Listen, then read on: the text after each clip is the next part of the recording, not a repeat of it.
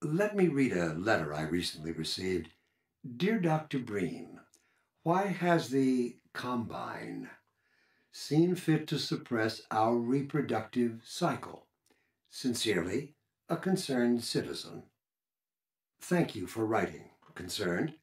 Of course, your question touches on one of the basic biological impulses, with all its associated hopes and fears for the future of the species.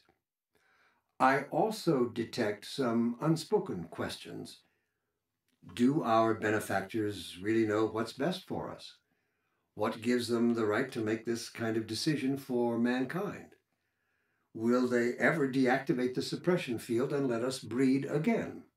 Allow me to address the anxieties underlying your concerns, rather than try to answer every possible question you might have left unvoiced. Attention, ground unit. First, let us consider the fact that for the first time ever, as a species, immortality is in our reach. This simple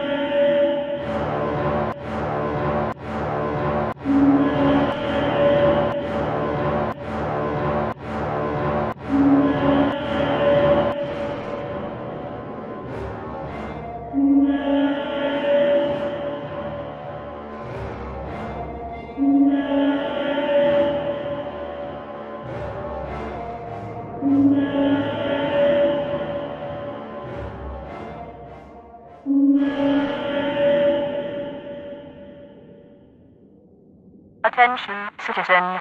Suspect is now resisting arrest. Engaging protection team will reward compliance.